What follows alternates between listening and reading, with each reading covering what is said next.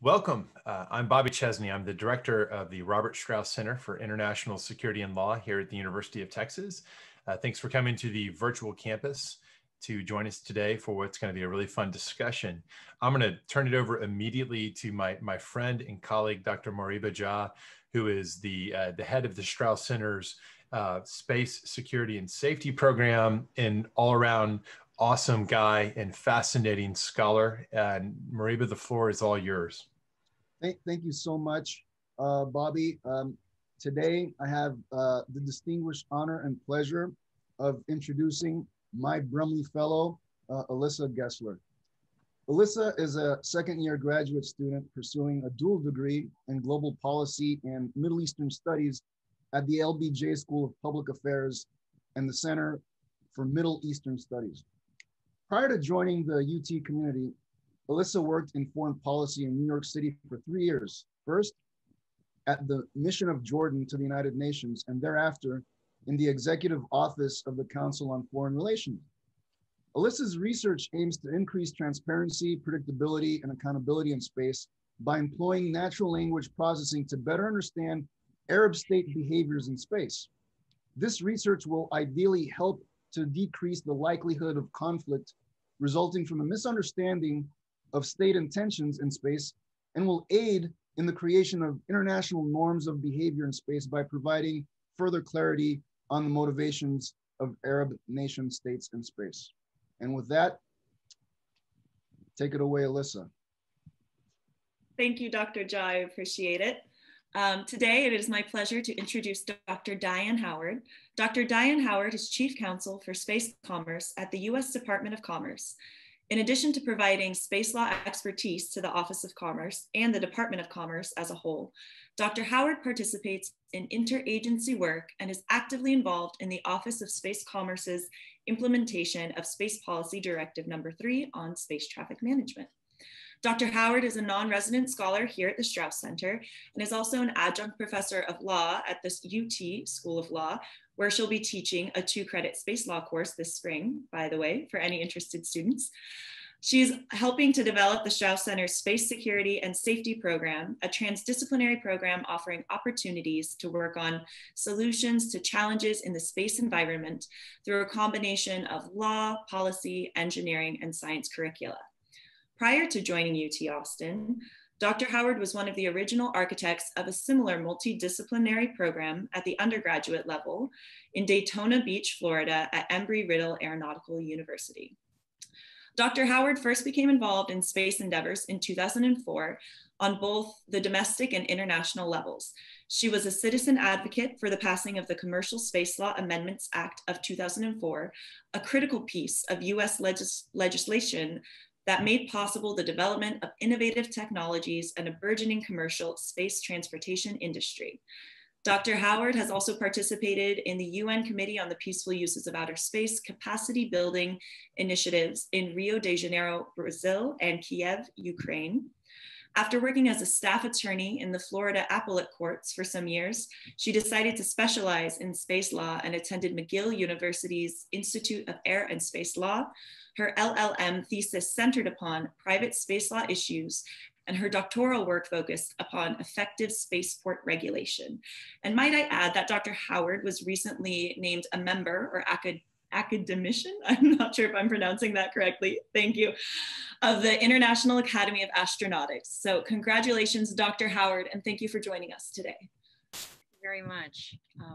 Thank you all. Thank you, Professor Chesney and Dr. Jah and Alyssa and Carolyn and Lindsay for making this possible and for having me. I look forward always to my interactions and my engagements with the Strauss Center and also with all of you Brumley Fellows.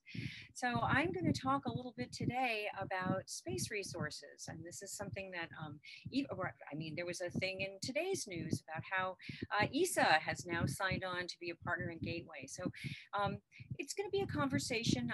I invite you to, if you have a question that sort of percolates as I'm speaking, because I am going to talk with some slides, by all means, put your question in the Q&A and we'll curate it and address it in real time. And if you want to wait till the end, that's fine too. So let me see if I can share my screen. And let's see, desktop.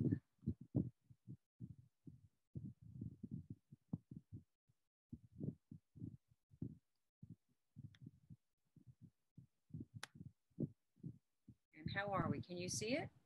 Yes, we can see it. Okay, play from start. How are we doing? Look at that. Okay, so we're just going to have a conversation, and I'm going to kind of give you the lay of the land first, today's itinerary. Not only do we have wonderful things going on with regard to the Gateway, but we have a really super cool thing going on right now, and that's Osiris Rex, and that's my dog Gigi. She's agreeing with me. She always weighs in on the international issues.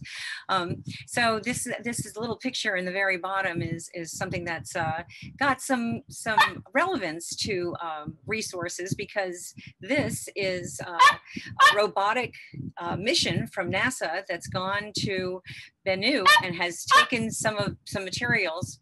Gigi, you have to stop. And has taken some materials, and in fact, so much material that we don't even know if it's going to make it back. So we're going to talk a little bit about, mining resources off planet and some of the issues, some of the legal issues. Oh my goodness, is there space law that's even relevant to that? So we'll touch on that. If there is, where does it come from? What does it involve?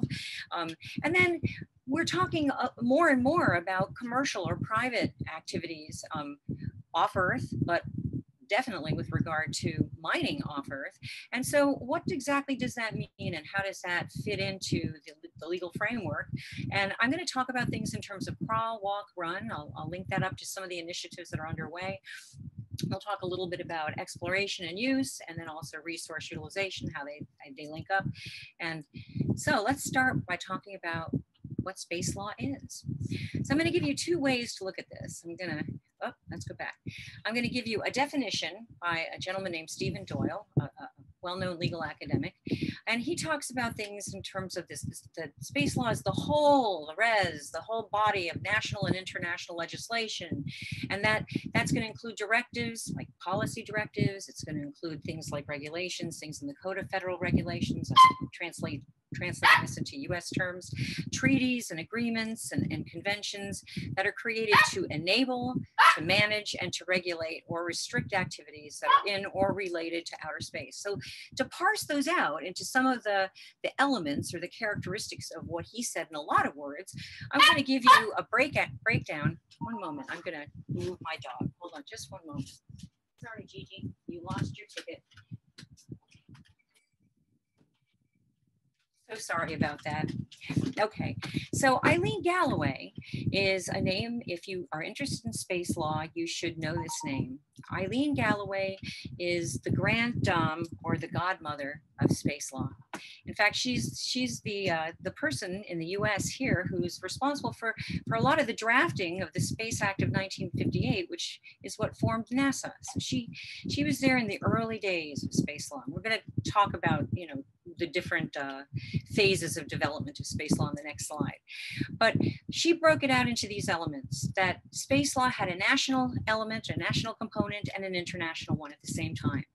And that not only was space law about the things that occurred in an area, about the area itself, but also the things that are happening in that area. So you have it for the environment, the domain, and then everything that's happening within the domain. And it developed, I'm going to give you everything on the slide again, in 4 interrelated phases. So I want you to note that these interrelated phases are not completely linear.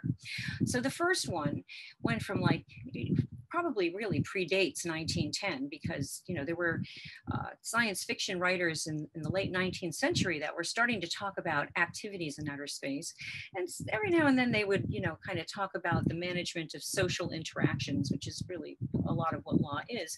But the concepts really didn't start to crystallize until 1910, and the early development, we see that up until 1957, when it was just conceptual. There were no laws, there were no treaties. Now, at the end of this slide deck, which I am making available to my colleagues, there's a lot of supplemental material, and if you have an appetite for some vintage reading and historical reading, I give you a whole lot of the authors and what they were responsible for in the supplemental materials at the end. So you might find that useful. A lot of stuff to look up, more likely in Google Scholar than in Google itself. So those concepts begin in 1910, they go to 1957, and then they kind of move into a little bit more of a formalized process, not just ideas, not just theories, but into things that actually begin to establish the principles that ultimately become the Space Act of 1958 that I just mentioned, but also the Declaration of Principles that ultimately informed the Outer Space Treaty and everything that came after. And that period, those basic principles, we really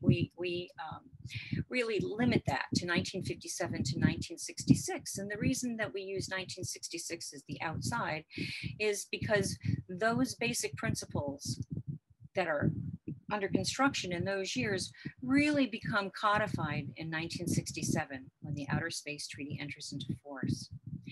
Then at the same time that those things are going on, the rules and the regulations are also beginning to bubble up. They're starting to percolate because the principles are informing, but we have activities going on which are making the principles, how do we implement that principle in this situation? And then you get to phase 4, and phase 4 is where we are right now, developing rules and regulation for extraterrestrial human settlements and activities. And that's where you find the resource conversation is there in phase 4, which is where we are now. It's an exciting time. So where does this happen? Well, internationally, this happens in COPUOS, and for the most part, not only, but for the most part. You'll note there are 3 main bullets on this slide. We have COPUOS, which stands for the Committee for the Peaceful Uses of Outer Space. But we also have the International Telecommunications Union and the Conference on Disarmament. Okay. So we'll talk a little bit about COPUOS first. So COPUOS is not a specialized agency like the ITU. It's actually a committee that answers to the 4th Committee at the United Nations. It consists of 2 subcommittees. One is the Legal Subcommittee and the other is the Science and Technical Subcommittee. And you can see from the very beginning that space law has been transdisciplinary from the get-go. In fact, I like to think of it as the yin and yang of space. We need both. In fact, Eileen Galloway, that I mentioned a little bit earlier, she said that this was one of the things about space law that made it so unique, is that we really needed to have the science and technical people informing those laws, and we needed the legal people talking about, just because you can do it, should we be doing it? And if we should be doing it, how should we be doing it? Now, COPUOS is interesting because there are no votes at COPUOS. COPUOS takes decisions by consensus, which means that there are no objections that are raised. It's the first place in the United Nations that actually adopted a consensus methodology. Certainly it's not the only. And at the General Assembly, they do vote, but we have so far been able to negotiate treaties and also soft law documents like guidelines, and come to resolutions that are relatively constructive.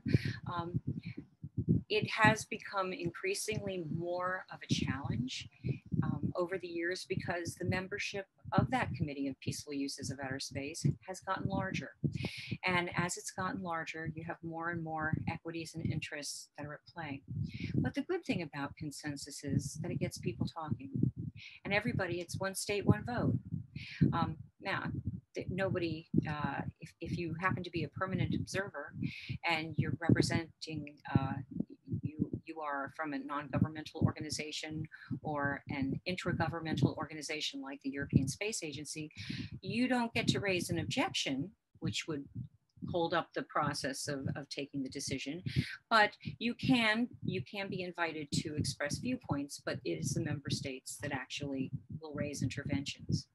And then we have the International Telecommunications Union. As I mentioned, it is a specialized agency, and it handles spectrum management, and it is based not in Vienna like COPUOS, but in Geneva, where the Conference on Disarmament is located as well. The Conference on Disarmament deals with national security and international security issues, not only pertinent to space, but certainly space is becoming more and more a part of that.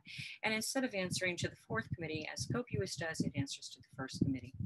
In recent years, there's it's getting less and less distinct, the bright line between First and Fourth Committee and the safety and the peaceful uses and the security and those issues. It's become more and more interwoven. However, there are benefits to keeping them separate and having a good dialogue between, and that's where we are right now. So we also have, at the international level, we have treaties. And I said we're going to talk a little bit about, so we know we have space law, we know where it comes from at the international level. And so what does it encompass? So when we're talking about the treaties, we're talking about hard law. We're talking about legal obligations. So not for everybody necessarily, but for all that ratify or accede to the treaty. There are some things in the Outer Space Treaty which have I would say it's well settled that some things in the Outer Space Treaty have risen to the level of customary international law, but not all things. And some things still remain sort of evolving and in transformation.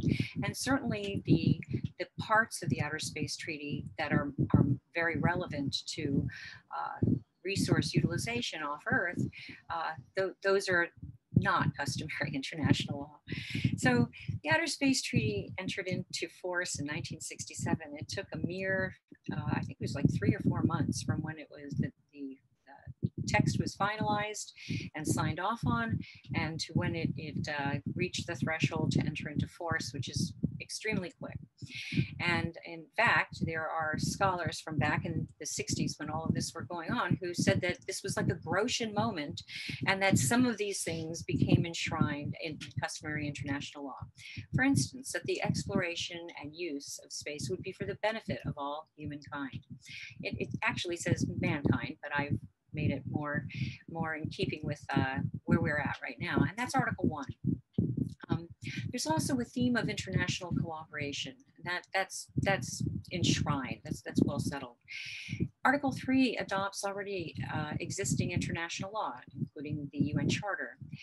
The other 4 treaties built upon the framework, and this framework revealed the gaps as these applications began and the implementation began to mature. We began to see that, just saying that a state is internationally liable, that wasn't maybe enough. So what we have in Article 7, which is the beginnings of what will become the Liability Convention, gets fleshed out in the actual Liability Convention. In Article 5 of the Outer Space Treaty, we have the beginnings of discussion about what happens if something goes wrong, and astronauts who are talked about in terms of envoys of mankind, they're stranded somewhere. Well, then we have the Return and Rescue Agreement, which talks about them not so much as it doesn't talk about them as envoys of mankind, but instead as personnel of the mission. And it gives us a much more practical way to deal with situations when they go wrong. We really talk about the Outer Space Treaty, the Liability Convention, the Registration Convention, and the Return and Rescue Agreement. Those we talk about them in terms of being the core 4. And there is a Moon Agreement, which did enter into force. It took a few years. The text was finalized in 79, and it didn't enter into force until 82. So it took a lot more time than the Outer Space Treaty had, but it doesn't enjoy the kind of near universal acceptance, and there are no real spacefaring nations that have ratified or acceded to it. There are a few that are spacefaring, but not major powers. Each of the 4 treaties begin with an iteration of the basic principles, and then they go on. And I give you more about that in the supplemental materials. So I want to excerpt a few of the articles in the Outer Space Treaty that are really relevant to the discussion on resources. For instance, the one I mentioned before, the space freedoms, we call it, which is the freedom to explore and to use for the benefit and the interest of all countries. And then Article 2, which is very, very relevant, and that is that outer space isn't subject to national appropriation by claim, by use, by occupation, or by any other means. So you have that little legal catch-all phrase there. We're going to talk a little bit more about Article 1 and Article 2 and how they work with each other, and how national law and also international initiatives have been managing that tension between those two further on in this talk.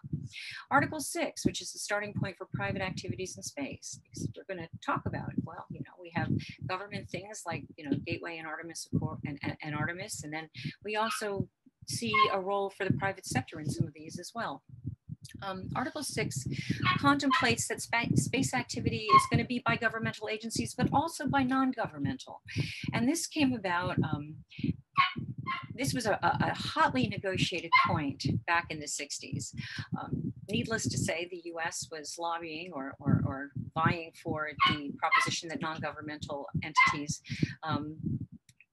could be, it was permissible for them to be exploring and using and pursuing those space freedoms.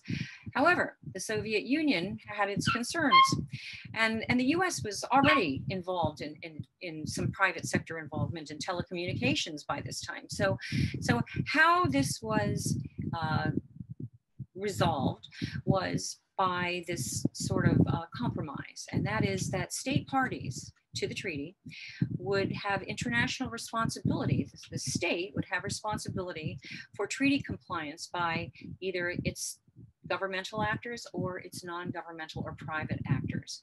So the state takes responsibility for what the private sector does.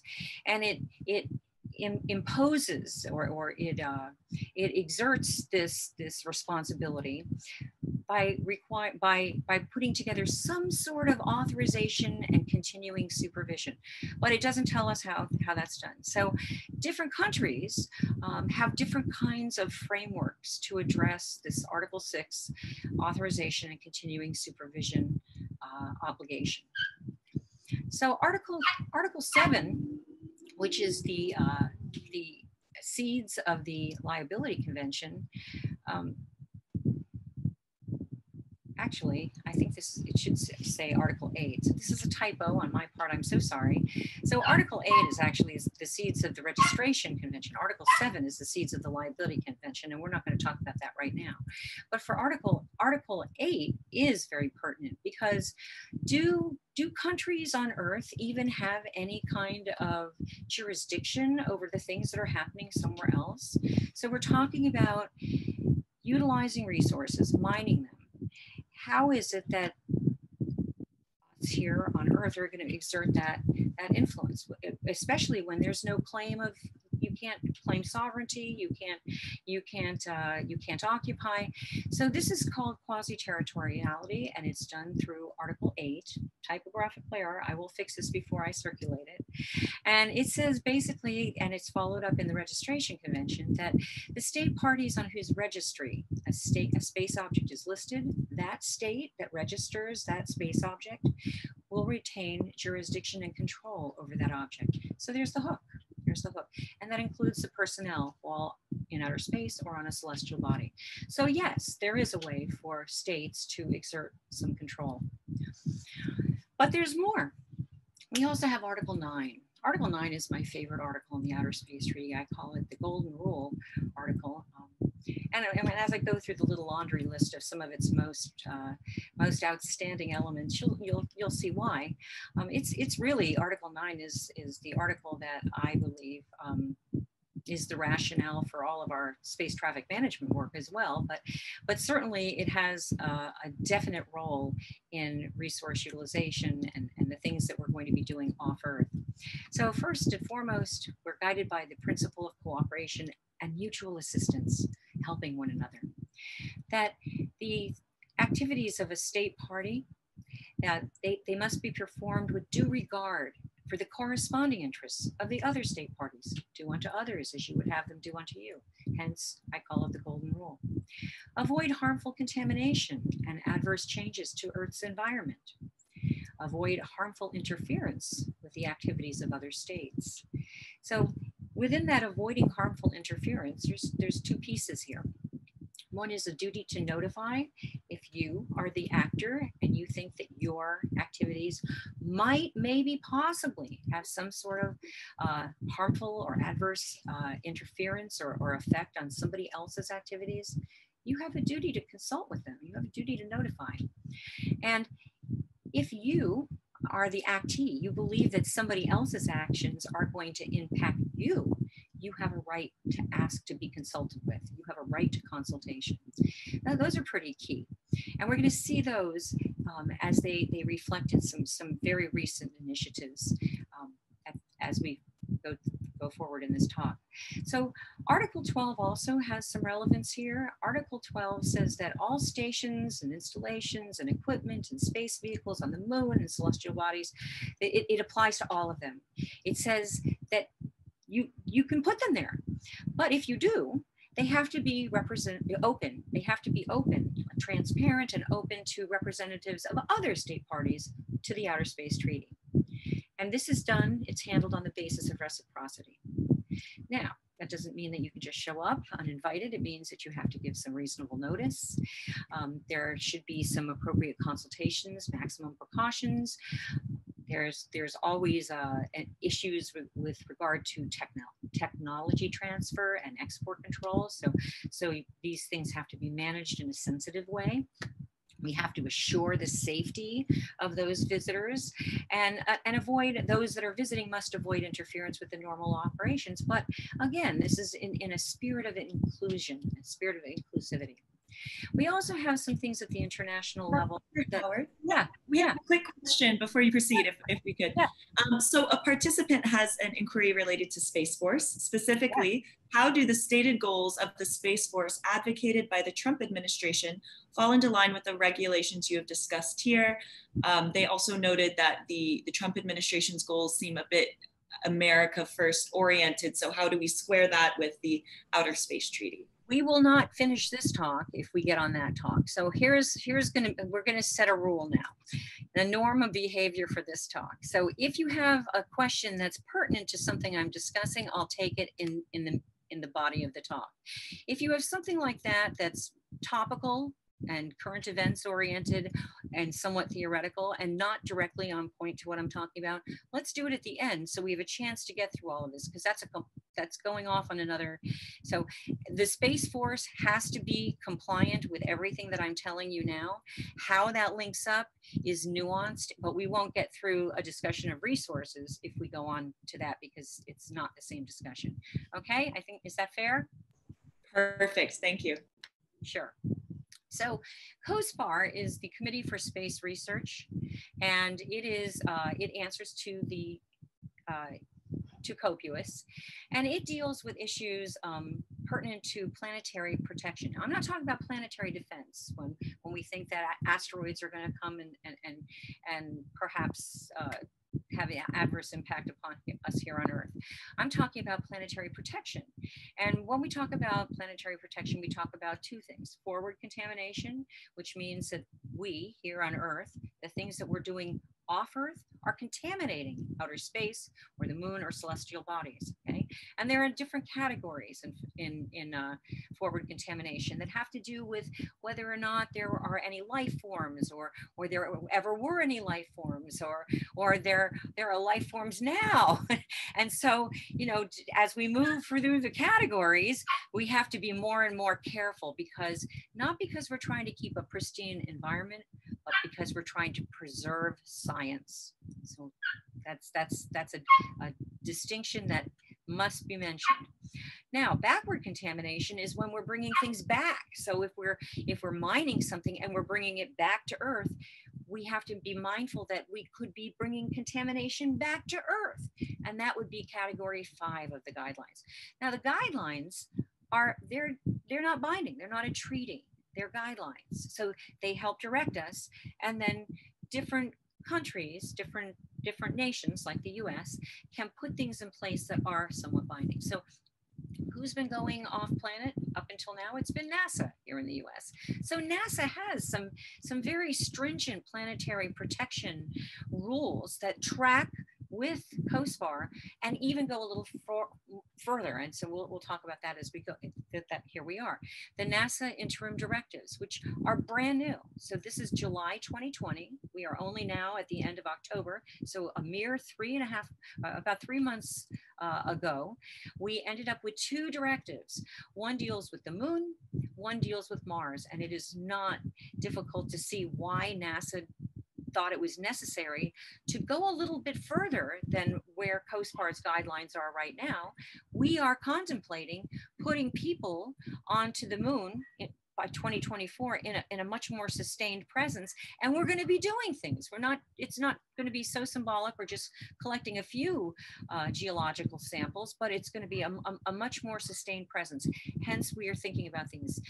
And when we're talking about the Artemis mission, we're also looking at roles for the private sector, which is like the CLIPS program. So now we're already starting to think about what we need to have in place in order to make sure that we remain compliant with Article 9 and that we don't do things that create this adverse impact either on Earth or in space.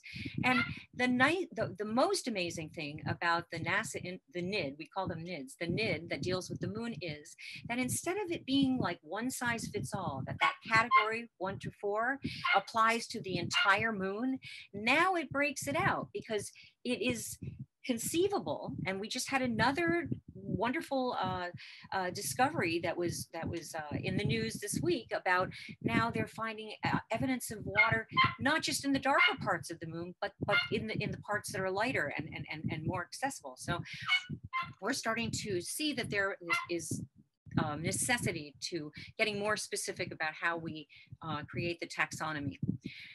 So, domestic laws. It doesn't all just happen at COPUOS. It doesn't just all happen at the ITU. A lot of it happens in countries. And here in the US, a lot of it's happening in Washington, DC. So here are some examples. I mean, we could have a class in each and every one of these, 1 or 2 classes. And so, yes, I echo Alyssa's little advert in the beginning. Please, I mean, come on down and take the class and we'll talk about a lot more of this in spring semester. But the Communications Act of 1934, before there were even satellites in the sky, this is the where the authority for the FCC to right now be making orbital debris requirements comes from this law. And the Space Act of 1958, which formed NASA, but also allowed NASA to negotiate and enter into agreements with other countries, hence the Artemis Accords, which we're going to talk about.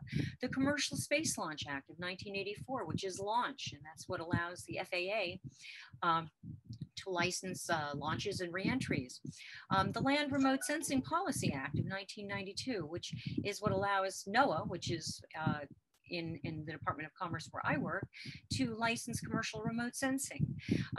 There were the Amendments Act in 2004, which expanded the 1984 legislation to allow for suborbital and also experimental permits. And all of that is just now going through a complete overhaul and streamlining process. So in the beginning, in 1984, we were just talking about things that went up, they didn't get used again, and they were going up from federal facilities. Now it's a whole new world. We have SpaceX, which is reusing things. So they just overhauled a whole lot. But then in 2015, another omnibus legislation, a really important one that did one thing that's very dear to my heart, and that was that it codified the policy goals of the office that I work for, which had been in existence since 1988, but it was just working with policy goals that weren't enshrined in a statute. But it also, in Title IV of the Commercial Space Launch Competitiveness Act, Title IV allowed, it said that the US recognized that the private sector can harvest, mine, transport, and sell resources, and that can do this and that we are mindful of our international obligations, and in doing this we will do everything to stay compliant and consistent with those international obligations, but that we know that when we're allowing the private sector to do these things, we are not allowing them, the US to say this is now our property, and there are ways to manage it. And we're going to look at how we in the US are envisioning managing this as we get closer to Artemis. So that's what the crawl, walk, run, and dance is all about. Yeah. We have a quick question that I think you might be moving to answer it, but I'll put it out there. Our own Nick Baraka asks, how will private entities license mining resources in the space commons? #moon tuna. You're going to have to explain that to me, Nick. Will Yeah. that be with national offices like the Department of Commerce, UN Office of Outer Space Affairs? What is the best way to avoid states or private entities claiming territory in space? Well, if it's a party to the Outer Space Treaty, there won't be any claims that say this is, you'll have possibly a license to use, but not to own. So we already see that we have a very well developed scheme in spectrum and in orbits, and the ITU does that, the FCC does that, and orbits are assigned, not forever. I mean, it's you get to use it, and if you don't use it, you lose it. It will be through national offices for sure, whether it'll be the Department of Commerce or a combination of departments and agencies in the federal government. I don't have a crystal ball. I know that we're thinking about how best to make sure that we are authorizing and supervising in an effective way without hindering the ability to do things, but mindful of the obligations that we have through treaty, and also the responsibilities we have as per the long-term sustainability guidelines, which the US has been extremely involved in, and we're not alone, other countries as well. So we're going to talk about the Artemis Accords. We're certainly not alone with the Artemis Accords. It's us plus a number of others, which we'll talk about. So, but that's how it's going to work. It will plug into the COPUA system, but it's the teeth come from national law. So in the crawling, Lunar Gateway is an outpost. It's dealing with a lot of the human factors questions that are going to make Artemis successful. So that's like the crawling. ESA just signed on to be a partner along with Japan and Canada. So we're starting to see how that's taking shape. The Artemis program is going a little further. It's going from crawling to walking, because Artemis, we're going to be doing things, and that's what the Artemis Accords are all about. The executive order on space resources from back last April, I'm going to tell you a little bit about what's in there. The Artemis Accords are part of the walking, as we get further and further. NASA's request for quotes with regard to regolith is further walking. OSIRIS-REx even going and into deep space, far, far, far, far, far away, and being able to bring things back. That's more walking.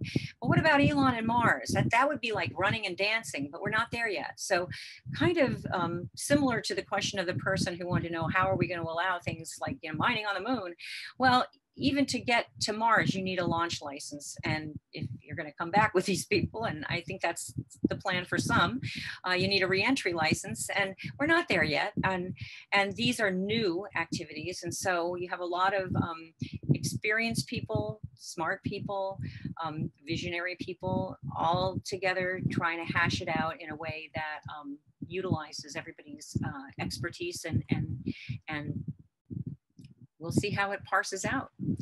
So we're talking about resource exploration and use. And I told you we're going to talk a little bit about the tension between Article 1 and Article 2. One says, the space freedoms, exploration and use for the benefit and the interest of everyone. And then Article 2 says, but no national appropriation. So how that tension, because there's a tension there, how that's getting managed is sort of evolving through a series of national and international initiatives, which I'm going to list for you here. The first is our legislation in 2015 that I touched upon, that we recognize that these resources can be owned, and that's not the same as laying claim to territory. Right after 2015, starting in 2016, the international community responded with the Hague Space Resources Governance Working Group, which had people from governments, from NGOs, non-governmental organizations, from academia, and from industry, all together figuring out how to adequately manage all of the concerns from those that were worried about, whether or not these activities were going to allow some countries to exclude others, and the concerns of those that had a lot of research and development going on, and they want to see their sectors continue, and they see benefits for all of us, just like we have with disaster management, with other things as well. So at the same time that all that was going on, there was a lot of discussion about how, we learned a lot of lessons from the International Space Station. We learned that countries, even countries that have some real ideological differences, can get along and work well together in partnership, you know, floating in Leo for many, many years. And so this understanding that, you know, these big expensive projects work better when we have cooperation and collaboration. And so, you know, some of the people, for instance, Jan Werner, who's still the Director General of ESA, he brought it up at a conference in a panel, and he said, you know, we should make a moon village where we all get involved. Well, a Moon Village Association sprung up and created its charter. And so there's a lot of people figuring out what would the governance issues be? How would we handle that? Further to the person who wanted to know, would it be a national office? Figuring out some of those things, but in the international context, so that different countries that want to get involved kind of have an understanding of what the experts think the issues really are, similar to the Hague Space Resources. Then by 2019, NASA, which has a series of different committees that advise it on different issues, it has a regulatory and policy committee that took the building blocks that Hague Space Resources Group had come up with, and it made recommendations to NASA based on those, which helped inform those NIDs, those NASA interim directives. So this is how it all works together. So it's often the same people, or there's a few different people, but everybody's having these conversations, figuring out how we can, by listening, how we can address the concerns and yet continue to move it forward. There's also work that's going on at COPUS. So the legal subcommittee, things kind of got put on hold because of COVID, so they will likely get picked up again for the 21 year. There's the possibility of a working group. There's a possibility of an agenda item. It might stay informal for a while, but there's more and more discussion because we're getting closer to these activities. The executive order on encouraging international support for the recovery and use of space resources was the current administration's kind of underscore of a commitment to the Outer Space Treaty. It kind of got lost in the very early days of lockdown. I think it was signed on April 6th, but it's important because it builds on that 2015 legislation and it clarifies its goals and intentions. Title IV in the 2015 legislation is tiny little. It's just a couple of sentences. So, you know, what do you do with that? But there's been all this work since in things like The Hague. And so this executive order really helps flesh it out. And it says, the role of that COPUS has a role in developing best practices, and that safety is fundamental, and that it's not, maybe not to think of it just as like a global commons that we can't touch, but instead to think of it as a resource, a common pool resource that we can all benefit from. And it says, go forth and prosper and engage in statements and bilaterals. And guess what? We ended up with bilaterals. We have the Artemis Accords, which are getting a lot of press right now. So if you want to work with NASA for Gateway, you need other country B, C, D, or E, then you need to enter into the Artemis Accords. They are also grounded in the Outer Space Treaty, and they are based on the principles of peaceful purposes, transparency, interoperability, that we will release scientific data, protect heritage, extract and use resources, that this is acceptable, but we're going to deconflict our activities. Another typo, I'm going to fix that one too. And this is in keeping with Article 9. And in some of this deconfliction, there are like ways to create zones, to register your activity and give notice that this is what you're doing and where you're doing it. So there are 7 countries that have joined the US in the Artemis Accords right now: Australia, Canada, Italy, Luxembourg, the UAE, and the UK. This is exciting. And this all was just in the last several weeks. So we're just getting started. Another really interesting thing that NASA did that really exhibits leaning forward is they put out probably about 6 weeks ago now, a request for quotations. This is open to private companies, international or US, and saying, you know what, NASA would like to purchase 50 to 500 grams of lunar regolith, which is like dust and rock. And you get it, we'll buy it. To sort of like develop the practices that go along with this. So this is going to help develop those norms to show if you're going to work with NASA, it's got to be done responsibly. It's got to be done in concert with their NIDS, which are even stricter than the COSPAR guidelines, and in concert with everything in the Outer Space Treaty. So I told you I was going to give you some supplemental materials, and all of these links bring you to the source materials for the things that I just talked about. But here are a lot of things for you to look up if you have an interest in finding these things. So there's a whole host of them. And these are some of the other relevant treaties. Some I talked about, some I did not. And then last but not least, you get my coordinates, and that's my cell phone. If you want to text me, or I'm more inclined to text than I am to pick up the phone, and certainly you can ping me. So I'm going to fix those 2 typos. I get an A- because I had typos, and then I'll make sure that those get circulated to all of you. And now, if you want to reframe or rephrase your question about Space Force to me, I'm happy to answer that, and any others. How am I doing with time? We are doing well. Thank you very much. And we have a question queued up from Matthew Orr to kick off a Q&A portion, if you so please. Wonderful. Matthew Orr says, to what extent does your work involve using a comparative international law approach or examining what analogous offices in other countries are doing in space resources? Well, I'll tell you what I'm doing today at 3:30. At 3:30, I am involved in a planning meeting with my colleagues at the State Department and the FAA and my office to get ready for the next round of meetings with the Five Eyes. So the Five Eyes it was put together for intelligence purposes, but we made a Space Five group that is the same countries. So it's the US, the UK, Australia, New Zealand, and Canada. And we share what we're doing. We share how we're addressing things that are surfacing from a regulatory standpoint, from a technical standpoint, from a policy standpoint. So that's comparative law at its nitty grittiest. And we meet. We were meeting twice every year. We missed our June meeting for obvious reasons, and we were supposed to go to the UK this November, but instead we're going to do it virtually. But this is an ongoing thing, and from time to time we reach out to one another within the group, just for some one-on-one help. But that's not all. I mean, my office enters into MOUs with different countries. We have one with Luxembourg. We have another with the French Space Agency. We've been putting one together with the UAE to help us sort of set the tone of our discussions and our collaboration and our cooperation. And a big piece of that is talking about how my dog is she's restless. She's at the door.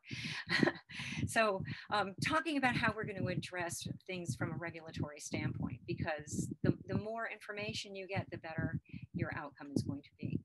Does that answer? Absolutely. Thank you. Sure. So I have a question that more neatly relates to space traffic management, but I'm interested to see if there's perhaps a direct relationship between it and space resources, and that's about space insurance. So I've been learning more about space insurance recently and the opportunities that it presents from a space traffic management perspective to, not only regulate behavior, but incentivize reporting and all sorts of wonderful potential benefits. In relation to space resources, does the space insurance field have anything it can contribute other than, making space traffic management more readily accessible and workable? Well, we didn't really talk a lot about the liability convention, but state parties, countries are on the hook for the screw ups of their nationals. So, insurance is a good way for a country to manage that risk, for sure. And so likely there will be some liability piece with regard to private activities on the moon. How it's going to look, well, we don't know. There has been some space insurance for some activities like at the space station that was put together. And I know NASA put out a request for information several months ago and included the space insurance people in this RFI to kind of figure out how best to manage that kind of risk when it was, one extremely wealthy person going to the ISS and they only had to get, insurance for that activity and how it would impact other activities on the ISS.